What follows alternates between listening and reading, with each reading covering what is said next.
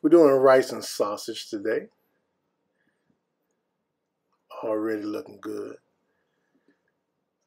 Now I got about a pound and a half of sausage that I cut up. I added some onions and garlic with some olive oil and butter. Get it all incorporated. Stir it all together.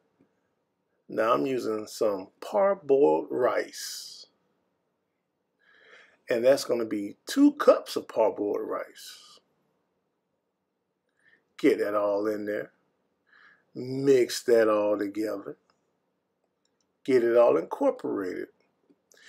Now for 2 cups of rice calls for 4 cups of water. So make sure you put 4 cups of water in there now. We're going to use some chicken Maggi, Bouillon, with a little bit of smoked paprika.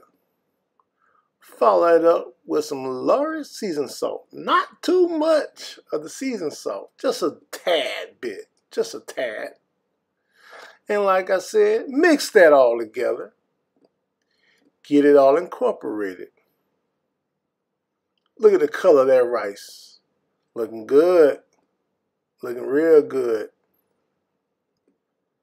Stir it all in. And like I said earlier, 2 cups of rice calls for 4 cups of water. Mix that all in. Stir it all together. Yes, indeed. Put that lid on it and no peekabooing. No peekaboo. 25 minutes later, we in there. Incorporate that. Put the lid back on just for about a minute later, and there you have it. Sausage and rice. Delicious. Quick meal.